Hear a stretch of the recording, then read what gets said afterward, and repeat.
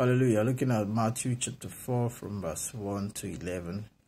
After Jesus has fasted for 40 days and 40 nights, he was led into the wilderness to be tempted by the devil. If we look at the account, the devil first offered Jesus food. And Jesus said, man shall not live by bread alone. Then he offered him fame. He said, do not tempt the Lord your God. And he offered him fortune. And he said, get behind me, Satan. Thou shalt worship the Lord and worship me alone. Amen. The same thing the devil is offering people today. He offers people food. He offers them fame. He offers them fortune. Whenever you see the devil offering you this, is because you have a destiny to fulfill. You have a purpose in your life. You have the glory of God being revealed upon you.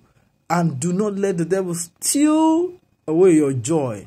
Walk in obedience. Resist the devil and fulfill destiny, and the Lord will bless you in Jesus' name.